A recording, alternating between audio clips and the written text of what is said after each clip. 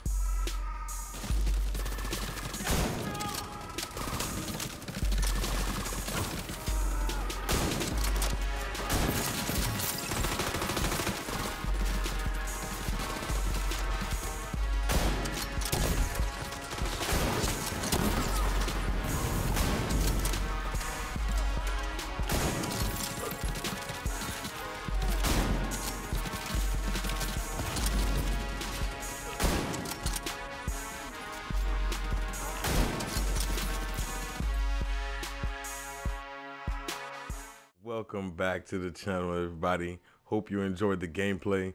So here she is, man. Beautiful, beautiful, beautiful build here.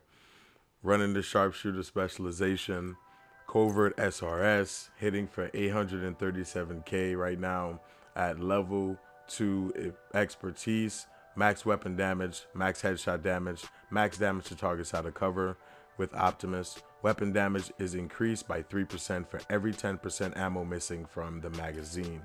For our backup weapon, we are running the Scorpio. This thing is hitting for 1 million damage right now at level 5 expertise, 14.7 weapon damage, 11% damage to armor, and 10% critical hit damage with septic shock.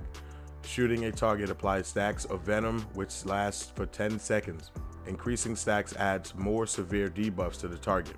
1 shot adds poison, 3 shots add disorient, 6 shots add shock, and after 7 shots, the target takes an additional 20% damage from all sources. Stacks no longer increase. Now, the duration of the status effect is based on percentage of pallets hit on applying shot.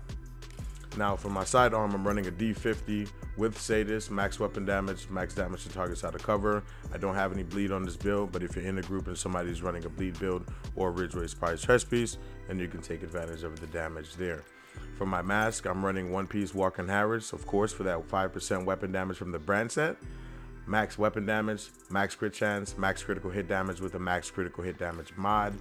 For my chest piece, first piece of Providence Defense, gives us 15% headshot damage, max weapon damage, max crit chance, max headshot damage, max headshot damage mods, and perfect glass cannon.